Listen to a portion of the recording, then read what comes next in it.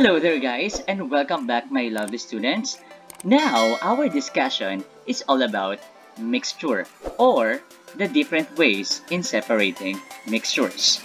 So, we all know that mixture is a composition of two or more pure substances that can be homogeneous and heterogeneous.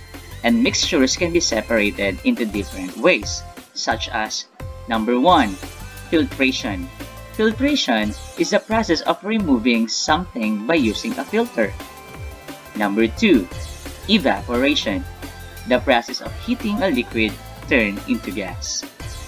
Number 3, crystallization, change into clear solids form, or what we all know as crystals. Number 4, distillation, the process of purifying a liquid by evaporation and condensation. Number 5, fractional distillation, distillation that undergone different processes or fractions. Number 6, separating funnel, a separation of mixture with the use of a funnel. Number 7, magnetism, property of attracting certain metals to separate.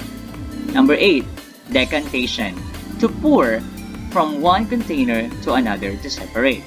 Number 9, sedimentation, natural process in which material is formed layer by layer called sediments. Number 10, centrifugation or centrifugation, moving away from the center that form a circular motion to separate substances. Number 11, sieving, separating by a strainer. Number 12, paper chromatography, process in which chemical mixture carried by a liquid or gas separated into components.